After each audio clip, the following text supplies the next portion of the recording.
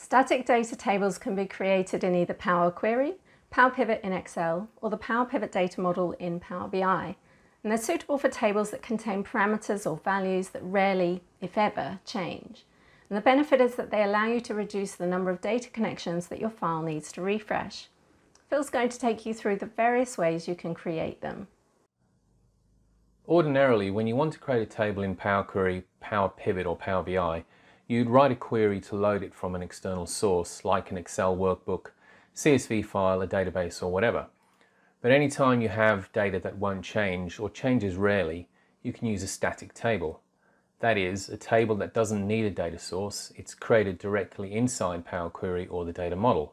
For example, you might have a table which can be used to calculate bonus amounts when certain sales thresholds are met. This threshold column is the dollar value of sales you need to reach in order to get a bonus, which is calculated by multiplying that threshold value by the rate.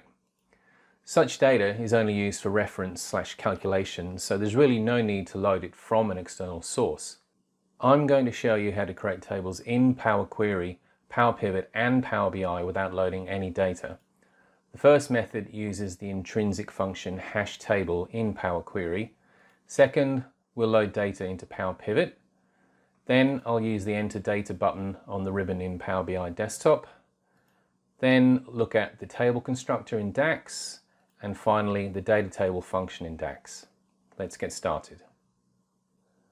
There are a number of ways to create a table in Power Query using functions like table.fromList, table.fromColumns and other similar functions, but the way that I find most flexible and used the most often is the #table function.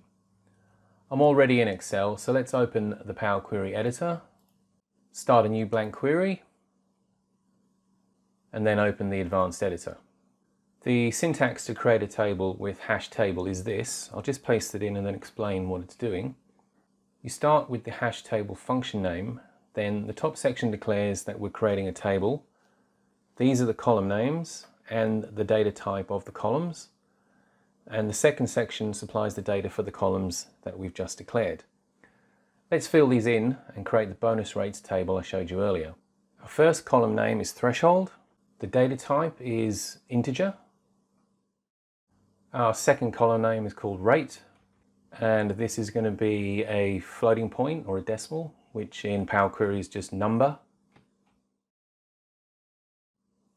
Then for our values, each line in this section is a row and each value represents the value in that column. So the threshold of 0 and the rate 0. I'll just fill the rest of these in and speed up the video.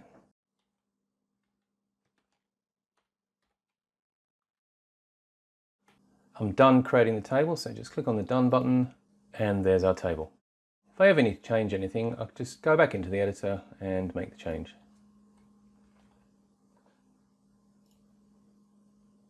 With Power Pivot, it's as easy as pasting in the data. Here's the data I want to use to create the table, so let's copy this first. Open up Power Pivot, and because I've already copied data, the Paste button is available, so all I need to do is click on Paste, give the table a name. Yes, I do want to use first row as headers, so click OK, and there's my table. Close Power Pivot. If I insert a pivot table, and choose Use this workbook's data model, you'll see that I have the table over here ready to be used. Of course, at this stage I haven't got any other tables, measures or relationships in the model, but you can see how easy it is to create a static table in Power Pivot. In Power BI Desktop, there's a button on the ribbon called Enter Data. Clicking on this brings up this dialog where you can type in the data, giving your column names as you go. If you do make a mistake, you can delete the rows or the columns. And like Power Pivot, you can paste in data that you've previously copied. So let's grab that data from Excel again.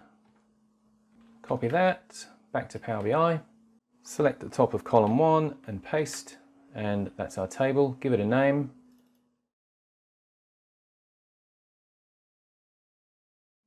Click Load.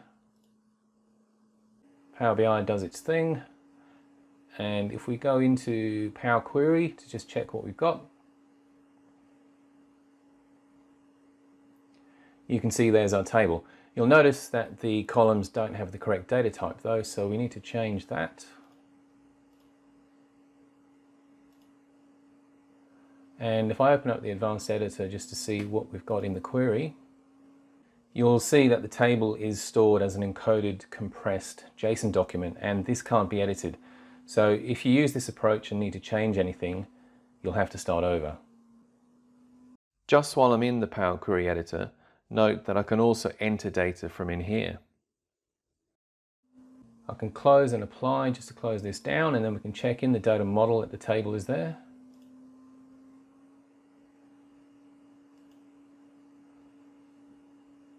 And there it is. The next thing I'm going to look at is using the DAX table constructor. So in the data view, click on New Table.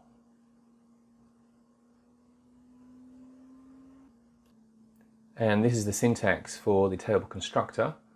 The entire table is surrounded by curly braces. Each line is a row in the table with rows of data surrounded by parentheses or brackets. And each row is separated by a comma. The number of columns is determined by the number of values in each row. For more columns, just add more values to each line. To create the bonus rates table that we're using as an example, change the name of the table, then replace the values. There isn't any way to name the columns when constructing the table in this way. By default, if there is only one column, that column is called value.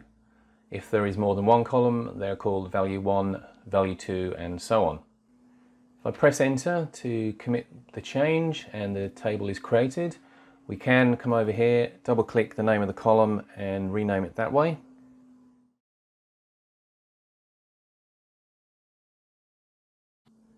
The data type of the column is determined by the data you enter. The threshold column is a whole number and rate is decimal. If you have a column of mixed data types, then the entire column is converted to a common data type. If I change this last row so that column 1 contains a text value, then you'll notice that the threshold column now becomes text. One useful feature of the table constructor is that the values in the table can be the result of any DAX expression that returns a scalar value, that is, a single value. So when using this method, you can refer to columns or measures in other tables and use those as the values in your table. Okay, let's delete this and then move on to the last method, which is the DATATABLE function.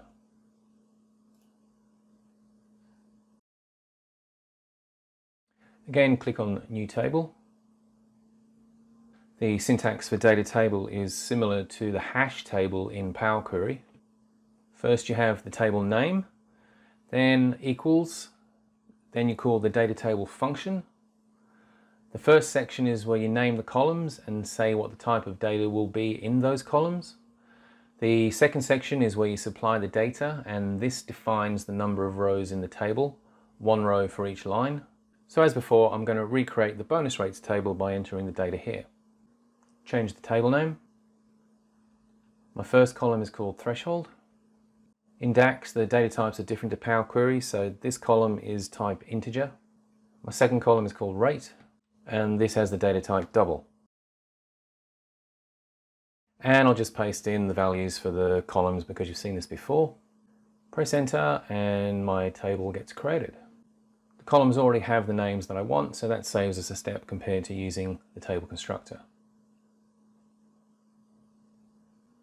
Okay, so I've shown you 5 different ways to create tables in Power Query and DAX that allow you to get data into your model without needing to load it from a data source. Well, I hope you found these techniques useful. You can download the file for this lesson from the link here. And if you like this video, please give it the thumbs up and subscribe to my channel for more. And why not share it with your friends who might also find it useful. Thanks for watching.